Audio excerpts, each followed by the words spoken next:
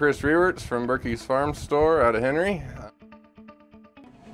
In this video we're going to discuss how to set a Pro 700 for corn and beans, and we are in a flagship combine, but they're pretty much all the same. The first set to setting up your combine for the crop you're going to pick is plug your head in. Mid-ranges and flagships all know what head is up there.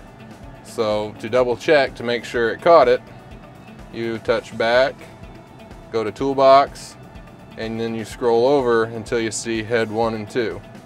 Head 1 will have your generic head settings. If you notice, header type corn and cutting type row is blanked out where they are not changeable. That is because we have a corn head on here and it knows that.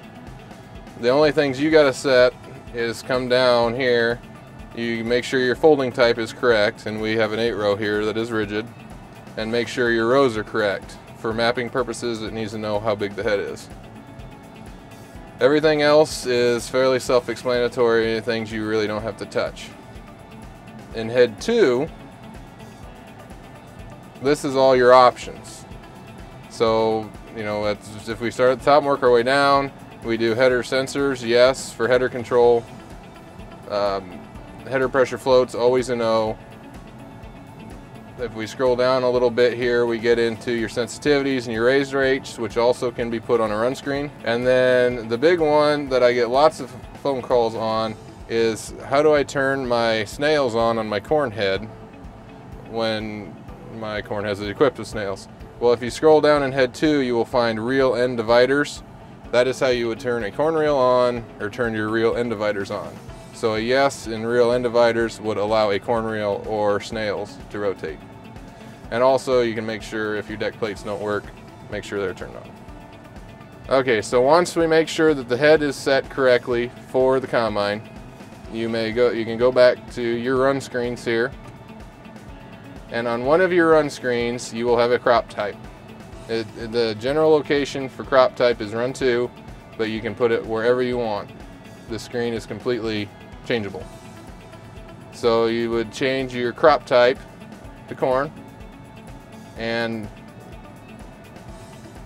that was basically it. If you would like to utilize your automatic crop settings, you can go to back, and that's what the ACS tab is. This is more of a flagship thing.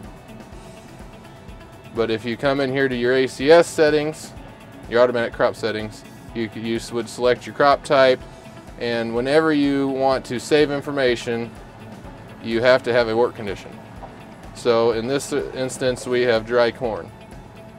So if we would engage the machine, it would set everything to what it says over here.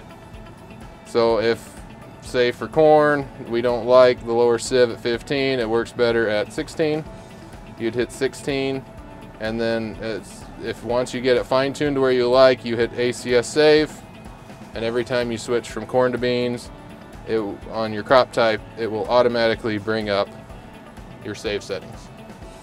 Setting up a Pro 600 or 700 would be basically the same. That is how you set your Pro 600 or 700 for your crop type.